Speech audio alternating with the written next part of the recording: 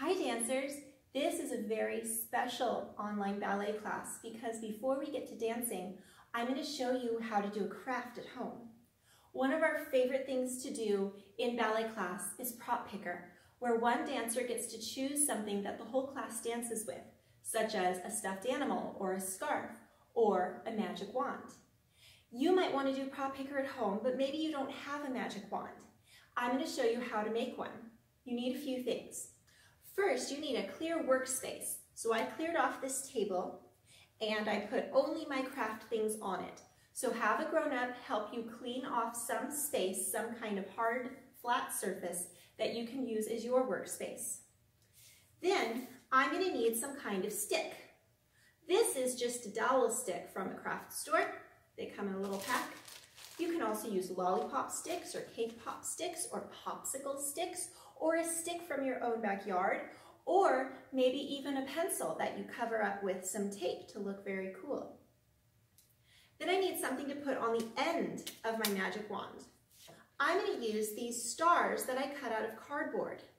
Maybe you don't have any cool craft foam or things like that, but you might have a cereal box at home. Have a grown-up help you cut two shapes that are the same size out of that cardboard cereal box. And you can use that. Mine are stars, but you might make any shape you want. Perhaps a diamond, or a half moon, or a flower, or a heart, or a circle, or a diamond. Did I say diamond already? Whatever you want it to look like. If you want it to be more of a fairy wand, or more of a wizard wand, you might change the shape. Now, since the cardboard is not very beautiful by itself, I'm going to cover it in some cool paper like this.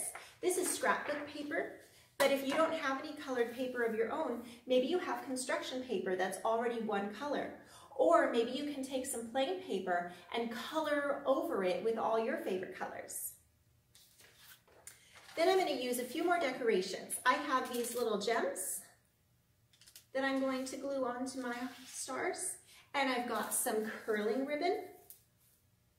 And maybe you have glitter or stickers or something like that that you could add to your wand. Last, I'm going to need some tools. I'm going to use a glue stick and a pair of scissors and a hot glue gun. Now, if you have a hot glue gun, you also need a grown-up to help you. Are you ready? I'm going to move the camera a little closer so you can see what's going on my workspace, and we're going to do this together. Okay, so the first thing I'm going to do is cover each of my stars in some paper like this. Now, I am not super good at cutting things. My mommy will tell you that. So I'm going to just cut a square like this, tip it upside down, and now I'm going to put glue on my star. And I'm going to glue it right onto the paper like that. Now I'm going to cut some slits around my star. And I'm just finding the point that is going inward, and I'm cutting in a line toward that. Now all I'm going to do is I'm going to fold the paper around the star, and maybe I can cut off some of the extra, because then I can just glue that down. That way I don't have to cut a perfect star shape out of my paper, because I think that would be too hard for me. When I made these stars, I'm pretty sure I used a stencil or possibly my mom to help me. I'm not kidding, I'm really bad at cutting. When I was in, I'm left-handed, as you can tell. When I was in first grade,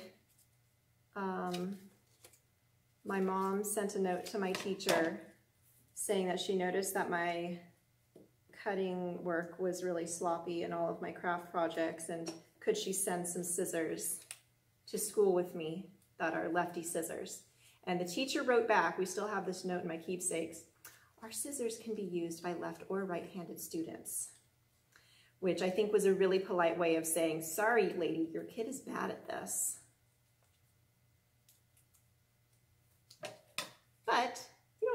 be good at cutting. Look at that. I think that is not a bad job. So now I'm going to do it again for my other star. I'm going to cut out a little square. You can have a grown-up help you with this. I'm going to put some glue on one side of my star. And I don't glue it on the colorful side. I glue it on the plain side. Now I have to cut some slits.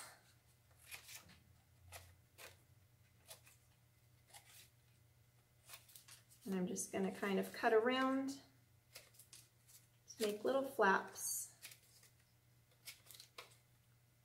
I'm trying to hold this so you can see what I'm doing.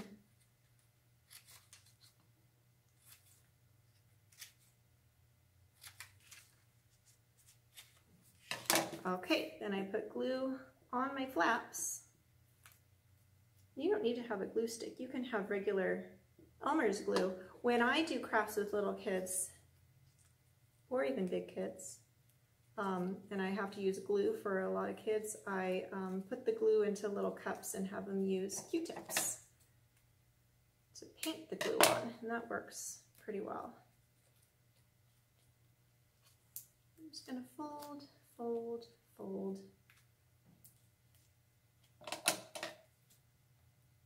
This is a great craft because you don't have to be in ballet to do this. You could do this with all your brothers and sisters or mom or dad. Now I've got 2 stars and I have to put them on my stick. This is where the hot glue gun comes in. So I'm going to plug my hot glue gun in. This is where I need a grown-up. See, for things like that. Fortunately, I am a grown-up in the strictest sense of the word, so I am qualified technically to use a hot glue gun. Now, look at all this mess I have. What should I do with this? That's right, I should put it in the garbage or in the recycling. This is paper and I do have a paper recycling, so that's where mine is going to go. Okay, while I'm waiting for my hot glue gun to heat up, I think I'm going to decorate my stars. I have a very random assortment of shapes here. So on one side, I'm going to put my flowers.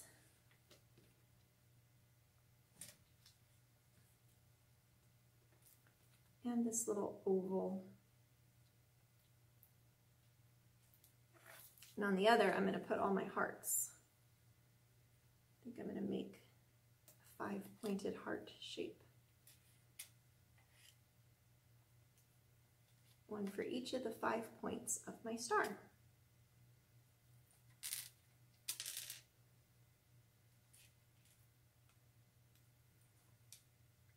I'm not super sure how well my glue stick is going to stick with these little gems. Craft glue would be ideal. You could hot glue these with a grown-up, or Elmer's glue would probably work just as well. Okay, those are my little shapes. Test my hot glue gun. Yep, I think it's just about ready. So I have to flip one shape upside down. I have to make sure I know which way is down and up. I've decided this is pointing up, so I'm going to make sure that the up side is facing away from me and the down side is facing toward me. That's the way I want my glue gun to go. That's the way I want my stick to go. So I'm going to take my glue gun and I'm going to do a couple lines of glue. They make them with these little stands, but if your cord is tangly like mine, it doesn't really work. And I'm going to, you should just slide it down. I'm going to push it on there. Make sure a grown-up does this part because that hot glue is ouchie, ouchie, burn your fingers. There's one end. Now I have to glue the other end on, but I also have to make sure that the points stick together. So I need another piece. Where's my other? I have another glue stick somewhere. Hang on. One eternity later. Okay, I need another glue stick. I'm going to put glue on each of the points of my star, and then some more glue on the stick. And And once again, I'm going to make this the up of my star. And I'm going to have a grown-up help me push these two ends together. And now I have my basic wand, but I'm not done yet because ribbons. This part is super easy. All I have to do is tie them on. You might have your ribbons even longer than mine.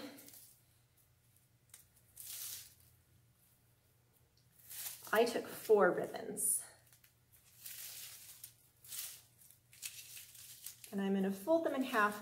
These are really tangly because I have packs of crafts, and these were in my pack for magic wands. So they've just been in a plastic bag all smushed together, but I'm going to make them look cool in a second. And I'm just going to tie them right up at the top. And I'm going to put 1 dot of glue right on the knot so they'll stay put. I'm going to unplug my magic, not my magic wand, I'm going to unplug my hot glue gun because I don't want it to keep being hot. Now I've got this very messy ribbon stuff. Now I need a grown-up again, a grown-up who has a pair of scissors.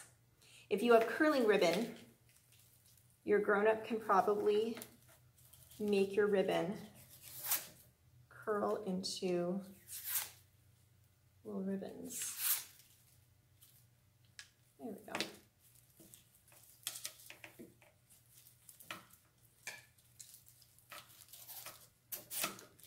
It helps if your ribbons don't get glue on them.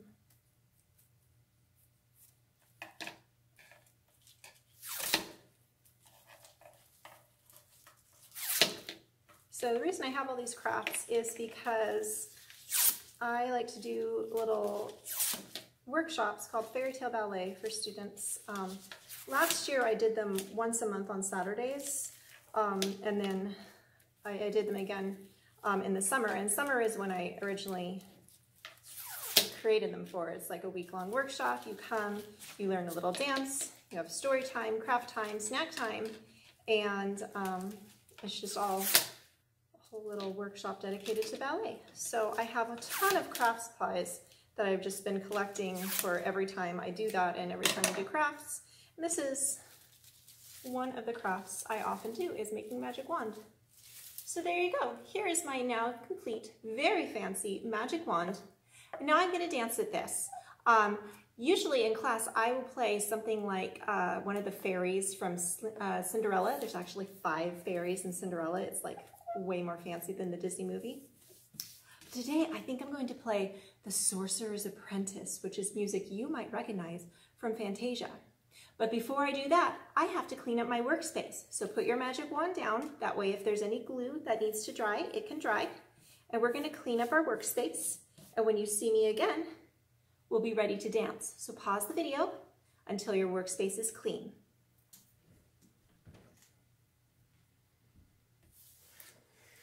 Okay, dancers. Is your workspace clean?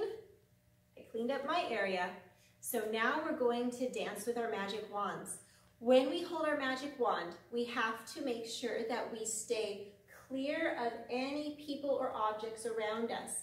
We just made this thing. We don't want to break it on a wall or poke our brother in the eye and hurt him. We only use our magic for good in ballet class. So make sure you have a nice clear area. Keep your eyes open and keep your distance from other people. Parents, this is a great way for your child to practice social distancing. All right, are you ready? Strike a magical pose.